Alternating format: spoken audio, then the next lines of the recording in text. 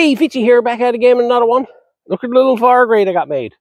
Made that here today. Been wanting to make one for a while now to put in the side-by-side for when we goes off camping and whatnot. So I built this here today and used it tonight. So I'm going to show you how I made it there now. So stick around.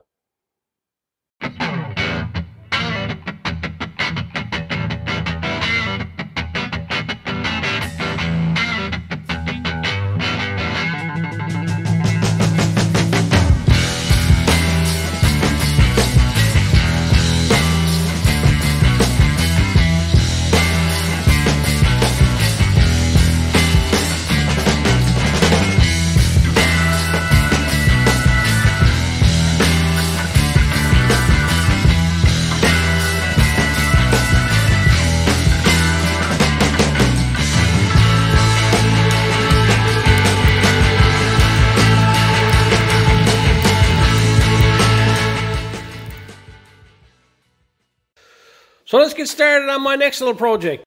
I enjoy my side-by-side runs, and I spend a lot of time on my side-by-side. One thing I've been after to do is we have what they call boil-ups. We go up in the woods and we have a fire and we cook up and have a cup of tea and all that type of stuff.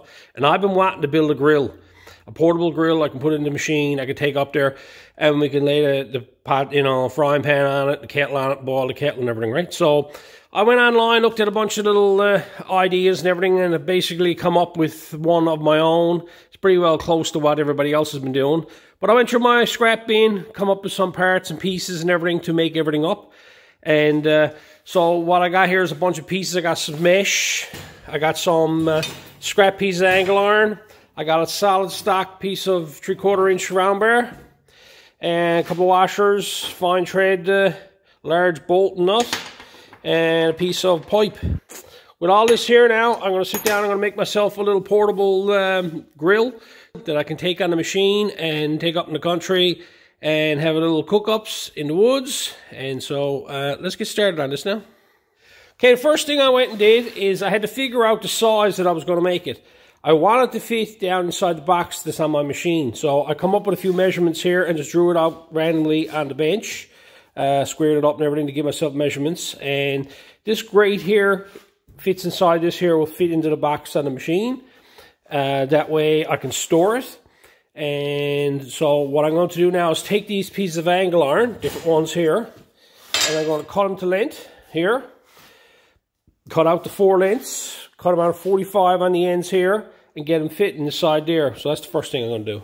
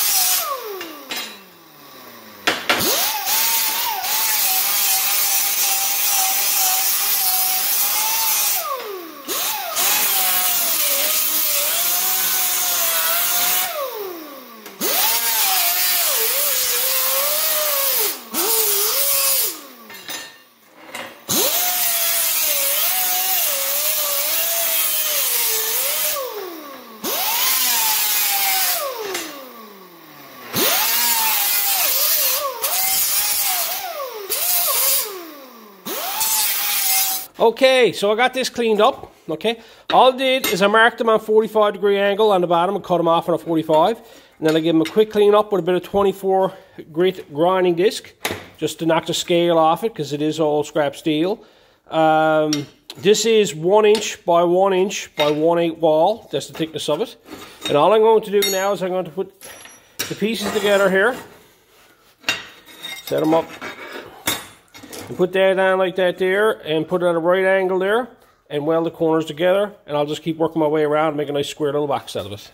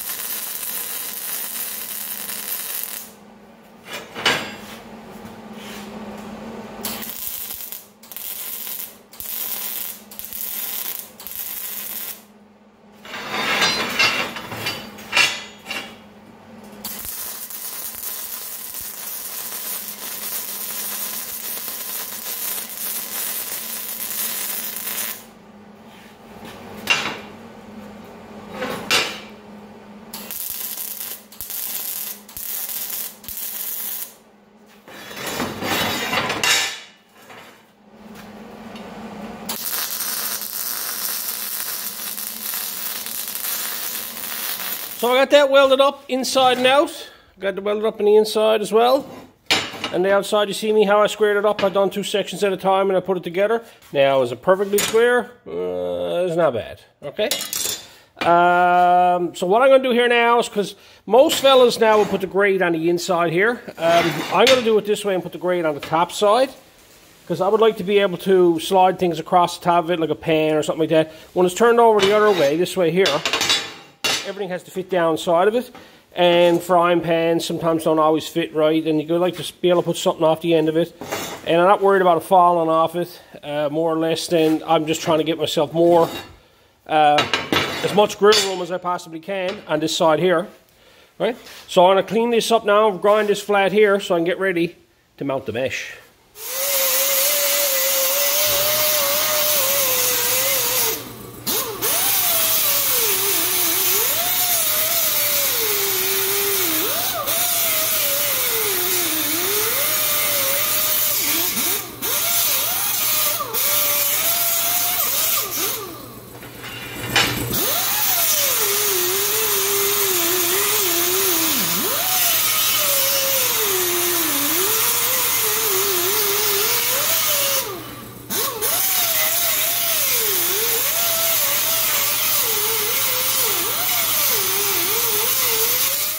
So I went ahead and I cleaned all them up, just grinding them off so that the mesh fits level, and I rounded out the corners so they're not sharp.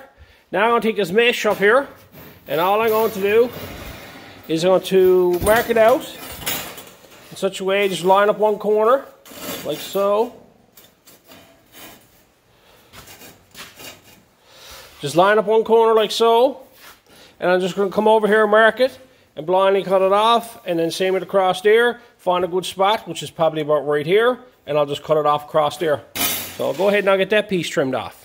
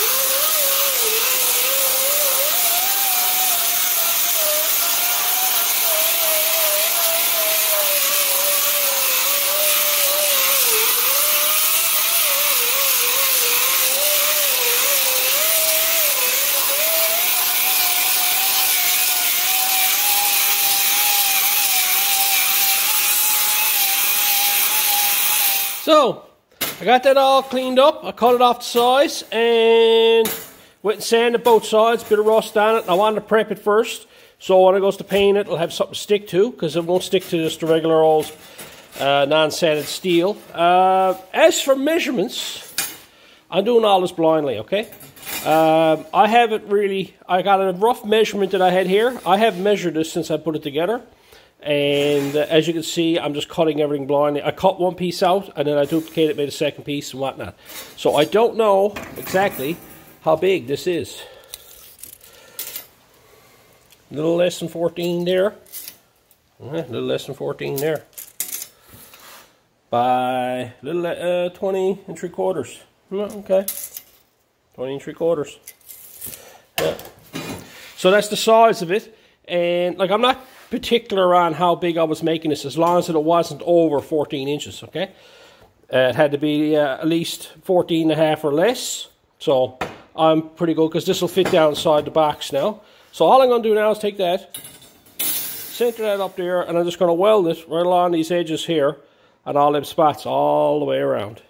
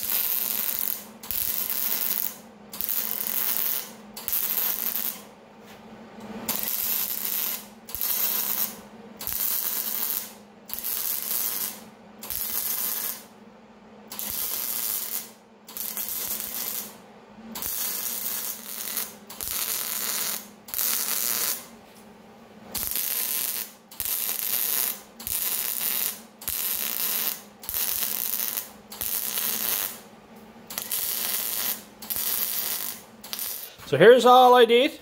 All the ends, I welded them. All the way along there. All the ends up here, I welded all the ends. Done that all the way around. So now what I'm going to do, I'm just going to take the grinder and lightly knock the heads off of that to make it nice and smooth, so, and round off the edges. So it's actually, you can actually handle it and not cut your hands on the welding.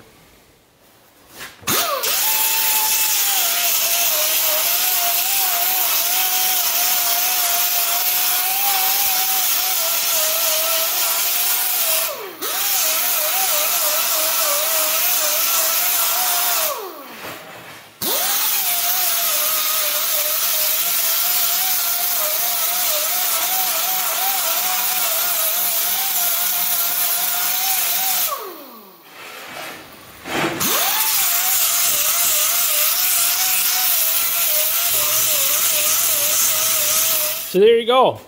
That's the actual rack is finished. Okay, that's all I'm going to do with that.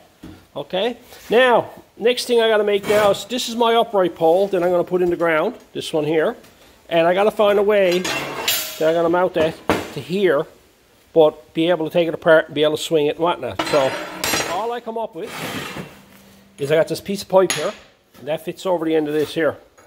Okay, just like so. I'm going to take that and cut that in half, because I'm going to do this a little bit different. Most fellas just has the one on it, goes up and down. I want to have a stop on it that I can adjust the height of it, and then when I put the top on, I can actually turn it around. It stands freely, but I'll adjust the height from a separate one itself. So I'm going to take this here now, and I'm going to cut this in half, this here, and get two out of it.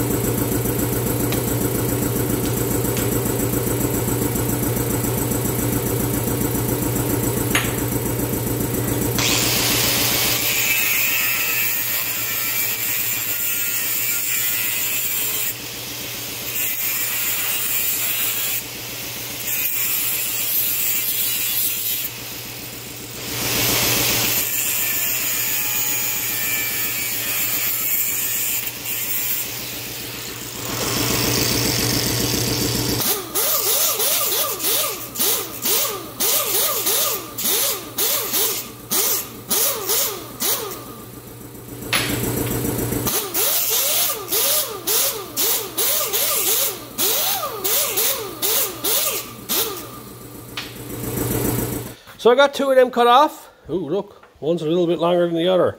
Oh my, end of the world. What I'm going to do here now is I want two of these to ride on top of each other here. Now that's going to be a bit of a cagey thing, fall down side of itself and whatever. What I'm going to do, solve that, is I have two washers here, okay? What I'm going to do is I'm going to flip them upside down, weld that washer there, and weld that washer there. So I got two mating surfaces that are large and flat. If I want to drill holes in them or something, put pins in them, I can. But they'll actually be able to rotate on this here, and they're not just rotating on this upper edge here. So I'll get them cleaned up, get them welded up.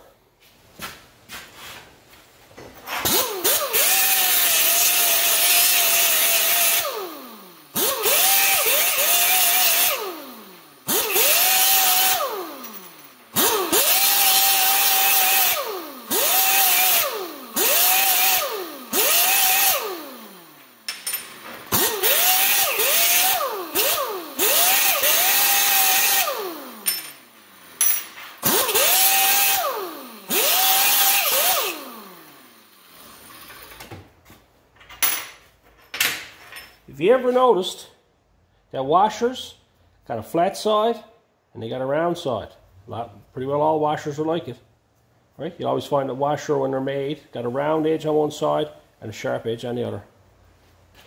I'm going to turn around and put the sharp edges up so that they mate together like this here. I'll just center that on that. Hasn't got to be perfect, remember? But that's the reason why I use these here, because I got a perfect straight edge on this end here to start with. Weld them on there now.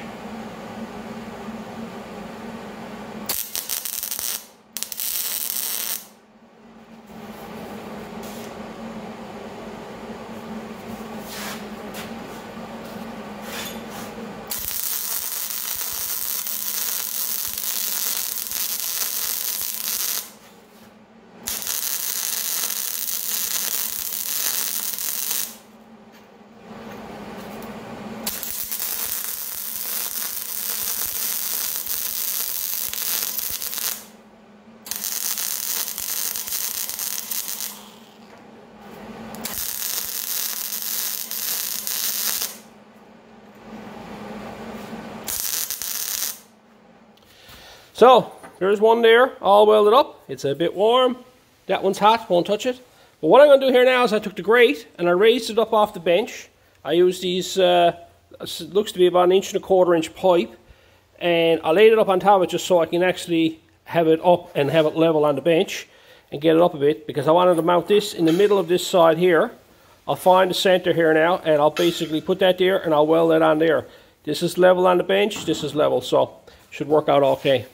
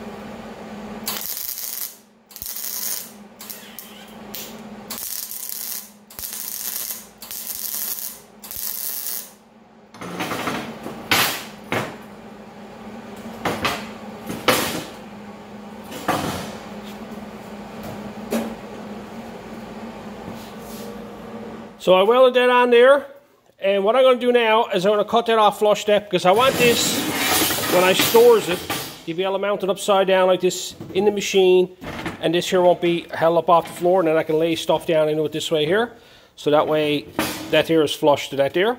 So that's what I'm going to do here next now. I'm just going to take the cut wheel now and just cut that off.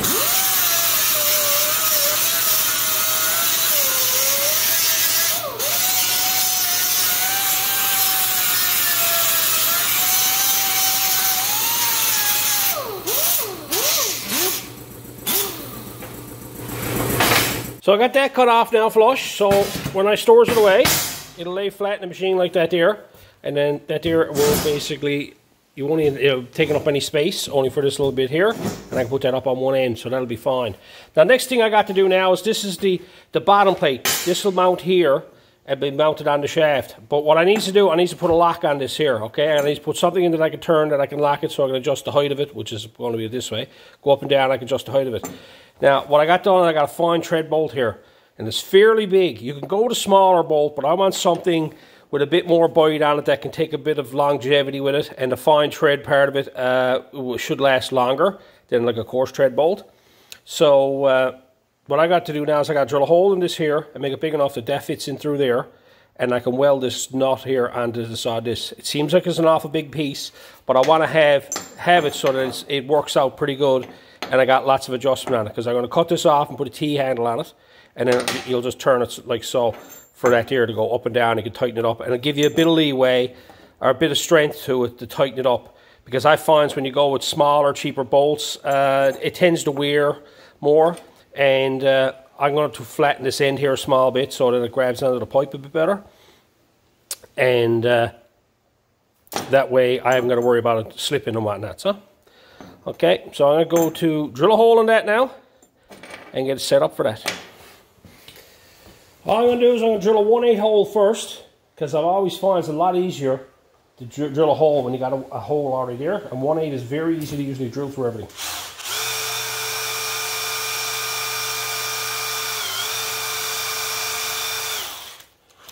If the chuck was tight.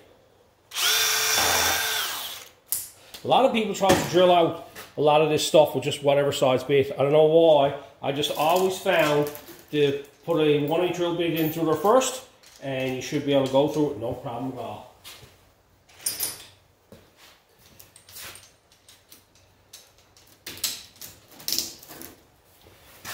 See how far the step bit can go through.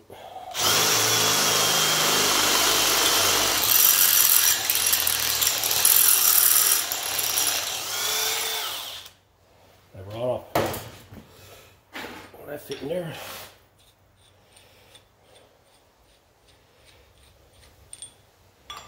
Nope, I'm going to find a drill bit now to fit in that.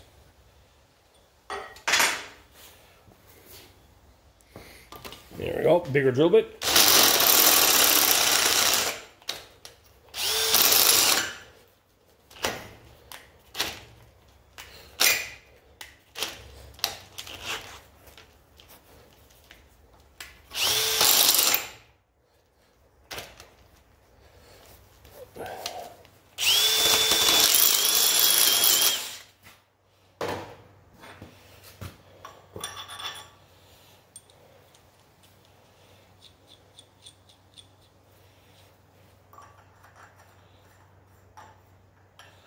All I'm going to do now is I'm going to position that there like so, and weld that nut right to that there.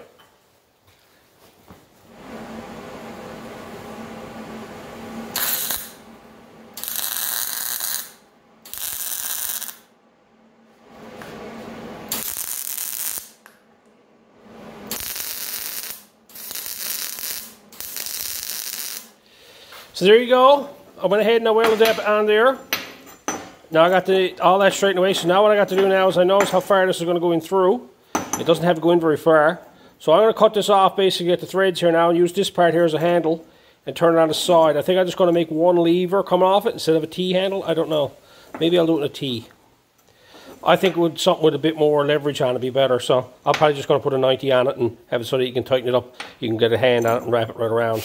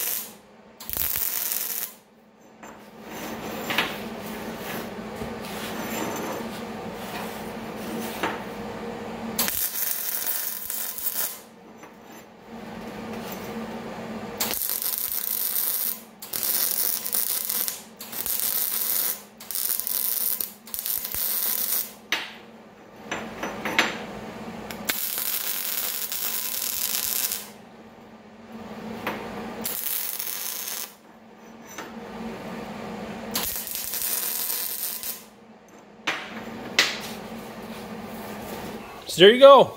Simple little handle. Not going to get too fancy with it. I got that all made now. I'm going to let that cool down. Now the only thing left to do is this rod. Okay, what I want to do is I want to put a little bit of a point down one end of it so that I can actually drive it into the ground. You might think that might be a bit overkill. You could probably use like hollow tube or something like that. The problem we got up here, we're a very rocky island, and it's very hard to drive anything into the ground. 9 chances out of 10 when you drive something in the ground, you're going to strike a rock, right?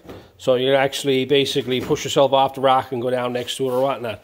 But all I'm going to do here now is just going to put a little bit of an edge on this here, cut like a couple of flat sides off it just to bring this to a little bit of a point. I'm not going to make it really sharp because it'll only go blunt on me anyway.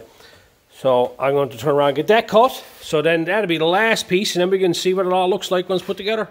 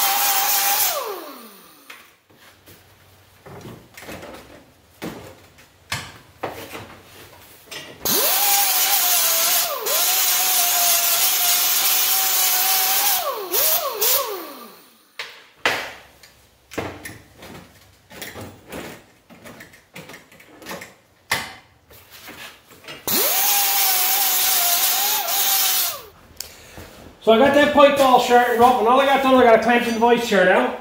And what I'm going to do is I'm going to put it all together here in the device to show you how it all goes together. We got that piece there, I went and give it a quick clean up. And we got the little thing there, just slide down over that, like so. And I'll thread that into that.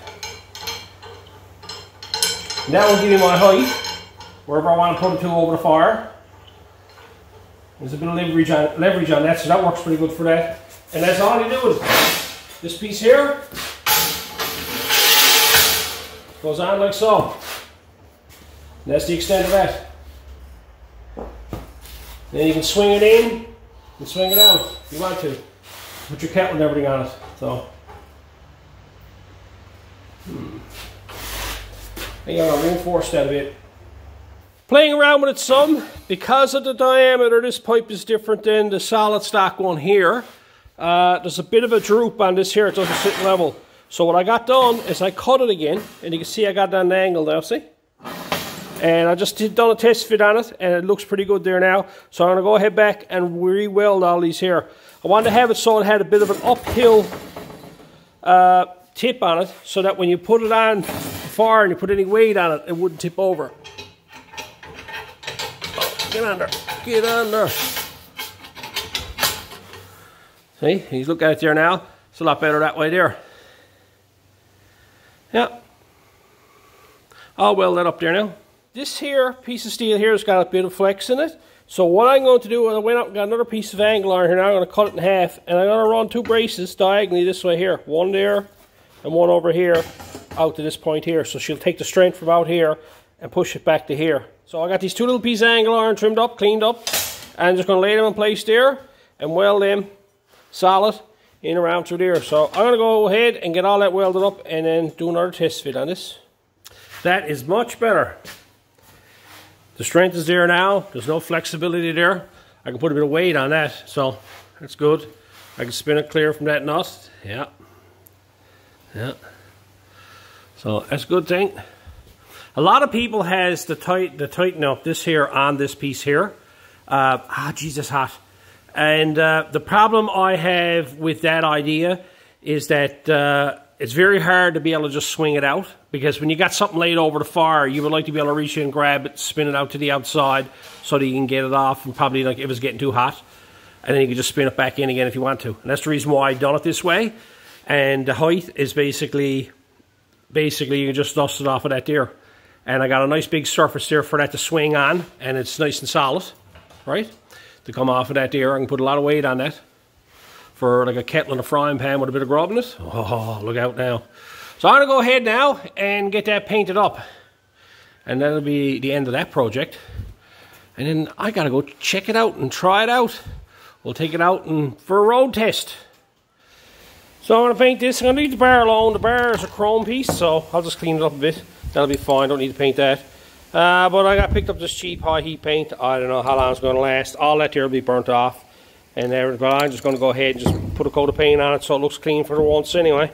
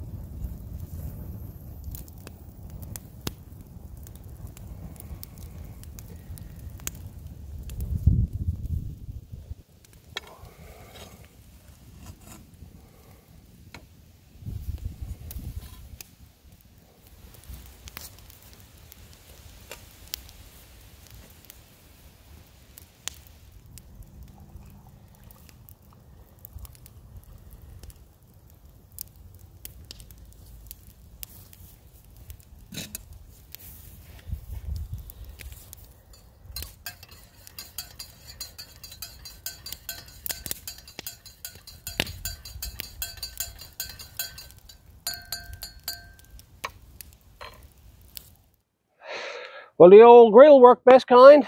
Boiled the kettle, got myself a nice cup of tea here by the fire tonight. And we got company. Come over, bud. Come over. Yes, you're coming over to join us, did you? Want to have a cup of tea with us too, Yeah. Yeah. Yeah. Anyway, hope tips were good. And until next time.